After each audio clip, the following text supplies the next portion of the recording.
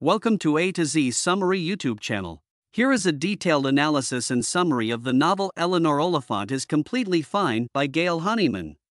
For regular updates, I request you to subscribe our channel. Also, you can join our community by becoming a member of our channel. You get access to a whole range of exclusive perks that will take your experience to the next level. So, what are you waiting for? Joining our channel membership is easy. Just click the join button below to unlock all these amazing perks and support our channel directly. Your membership helps us create more content and improve our videos for everyone. The characters in the novel are: the themes of the novel are: Eleanor Oliphant is Completely Fine by Gail Honeyman is a novel about a socially awkward woman named Eleanor Oliphant who lives a very structured, isolated life. She works in an office and sticks to a strict routine, spending her weekends alone with frozen pizza and vodka. Eleanor's life changes when she develops a crush on a singer and decides to change her appearance to impress him.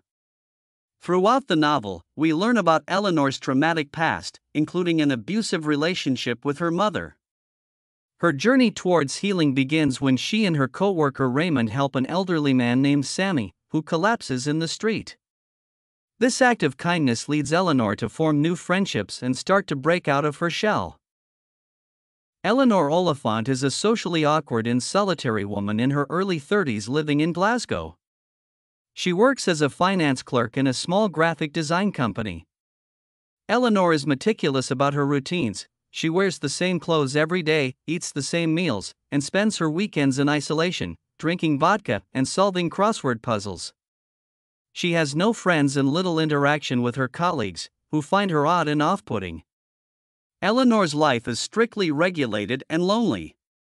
She speaks in an overly formal manner, often using outdated language, which further isolates her from those around her. She believes she is perfectly fine, adhering to her structured life and avoiding any emotional connections. Eleanor develops an unexpected crush on a local musician named Johnny Lomond after attending a concert.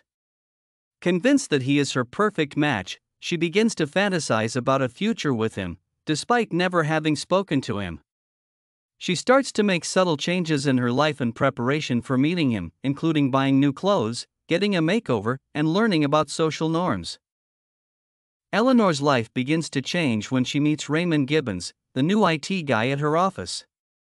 Raymond is a kind, friendly, and unassuming man, quite the opposite of the people Eleanor usually interacts with. One day, while leaving work together, they witness an elderly man, Sammy Tom, collapse on the street. They help him and call an ambulance. This event becomes a turning point in Eleanor's life. Eleanor and Raymond visit Sammy in the hospital and gradually become friends with him and his family. This new friendship brings Eleanor out of her shell, exposing her to new experiences and kindness. For the first time, she starts to understand the value of human connection and friendship. Throughout the novel, it becomes clear that Eleanor has a traumatic past. She has weekly conversations with her abusive and manipulative mother, who is in prison. These calls are a source of great distress for Eleanor, as her mother constantly belittles and demeans her. Eleanor's past is slowly revealed through these conversations and her flashbacks. She was severely neglected and abused as a child, which has left her emotionally scarred. Eleanor's mother is a looming presence in her life, one that she cannot escape. As Eleanor prepares to meet Johnny Lomond, she faces a series of rejections and disappointments. She realizes that her fantasy about Johnny is just that, a fantasy. Her delusions shatter when she sees him with another woman. This realization triggers a downward spiral for Eleanor, leading to a mental breakdown. She stops taking care of herself, stops going to work, and considers ending her life.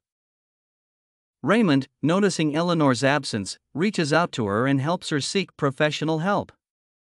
Eleanor starts seeing a therapist, Maria Temple, who helps her confront her past and understand her emotions. Through therapy, Eleanor begins to process her childhood trauma, her relationship with her mother, and her self-worth. With Raymond's unwavering support and her newfound understanding of herself, Eleanor begins to heal.